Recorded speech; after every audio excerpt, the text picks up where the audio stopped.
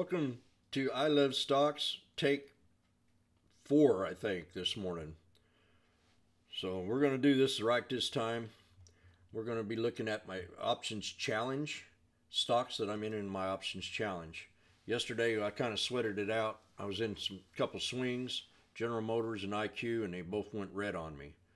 So I averaged down on them, and then I bought Apple yesterday, scalped it, my other account, and then added it to my options account for an overnight swing.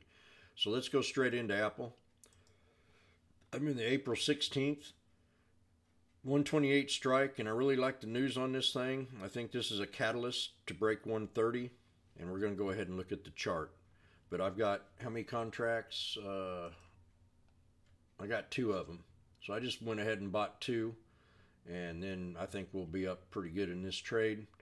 And then I'm going to go ahead and probably make a decision if I want to swing it into next week or if I want to go ahead and take my profit today and then maybe buy an option into next week. And that'll be right around the 23rd. And then I'll be looking at the same one here, probably this 170 strike. Could even go longer, you know. I mean, I could take this all the way to May and buy a contract here at 130. At this price right here at 415. So we'll see how she's running and see what she looks like. But we're going to go ahead and look at the chart right now.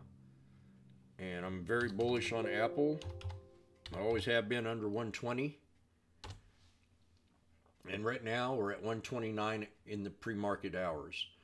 So this was a nice trade off this 200. I like trading off the SMAs for a support level. Plus I use extended trend lines. The only algorithms I mostly use is the moving averages. And then I have my own extended trend line pattern, which people used to call them Fibonacci's, but I just look at them at places of breakouts and consolidation and chart patterns. And I've been playing them diagonally, horizontally, ascending triangles, descending triangles, inverse head and shoulders. I got candlestick patterns that I really like that I play off of. 3 black crows, 3 white soldiers. You know, there's just so many of them, and it's helped me out in my scalping ability to get in them trades real early. So Apple, if we can bust past 130, I'm going to take this up to the yearly. Spread this apart. I think we need to break, like I said, right here, right at that 128. Let me see where that level was. 128.30 if I remember right. I'll go back to the 5-minute. Yeah, this area right in here. This 128.30. That was my resistance level to break. And you can see we're well after that. And I don't think you'll have too many bears on this today because there's a lot of people talking about Apple. It's in the news. A lot of fat cats are talking about it. Plus Miss Vegas has it on her dark pool list. And our ex-Wall Street's in it long, and he trades stocks real long and likes to hold them. Buys on the dips, consolidates, and then comes out with a pretty good profit. So I'm bullish on this one too. We just broke that 129, so we are going to go higher, I do believe. And that resistance level, I'll find it here back on the yearly chart, magnify this up a little bit, is going to be this 130 area. If we can break 130, we'll get past 130.94, 132, and then that 133.21 with a strong support. And let's go ahead and just chalk it in. Let's look back here at that 1 minute. Strong support area is going to be this channel right down in here. It's between that 127.46 and that 127.74. If it breaks down into this here little Darvis box, it could go ahead and pull back into here and find a little pivot point in this channel right here at around 127.15. But let's see if we can hold this 128.30, break out 130, and then those other resistance levels. So that's Apple. The next one we're going to talk about that's on the list, that's in my options challenge, is going to be General Motors. Now I'm bullish on General Motors. I called this out last year before President Biden was elected. I said the EV car market is a great play and that General Motors would reach $75 in 2021. And I think I'm on track pretty well. We're up about 20 bucks on this trade. And this is the first time that General Motors has had a decent breakout in almost 17 years. So it is due, and there's a lot of institutions that do own this trade that have been scalping it up and down in that little channel of support. So I'm in the April 30th. I got plenty of time to hold this trade. April 30th, I'm in at the $65 strike, and I have 7 contracts. I did cost average down yesterday. Last time I got in here, it was right around 102, and I bought 2 more. So yeah, I'm loaded on this stock. My average is 136. I wanted to go ahead and buy more yesterday, and I didn't do it. But that's where I am with it.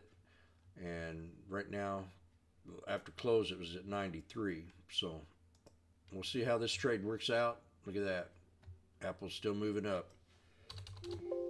General Motors. So we'll see how this trade goes. I need to break resistance of 61.47.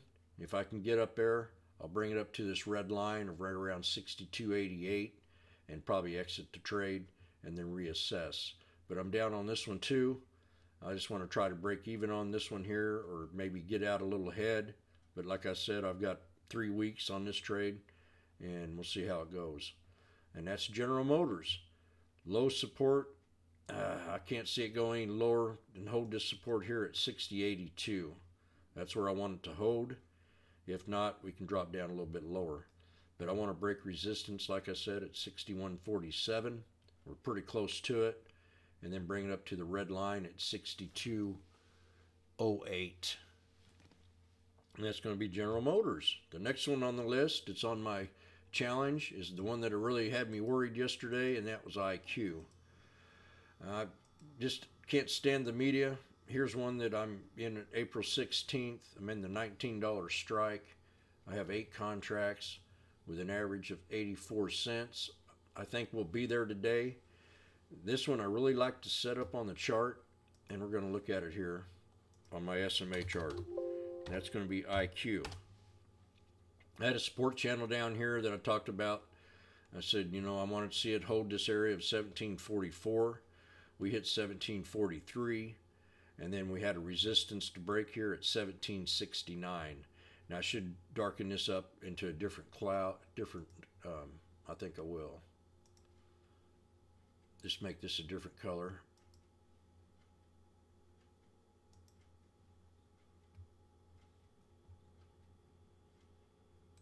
And we'll darken this here, turn that into a light gray. That's going to be your first support channel with a pivot point in that channel at 1755. Now I want this stock to go ahead and break this 1820 today. And if we can get past 1820, that next resistance level is going to be right here around 1848 with an 1874 and a double top at 1890. If I can get up to 1890, this is going to look real nice. And that's going to be IQ. Now what had me, I thought the setup was great, and I'll show you what I looked at when I was in this trade. We'll look at the 20-day, and I'll magnify this up here. We did have that hard sell-off, and I think it was overdone. And then that was a couple weeks ago, and then we've had higher lows on it. So we started to have the squeeze, and then she went ahead and broke out on good news. The next day comes in, and the news is not so good. So the media is working against us, and today the news is good. So this was a roller coaster ride to me, because I was down quite a bit on this trade, more than 600 bucks at one time. And I almost thought about selling, and I said, blanket.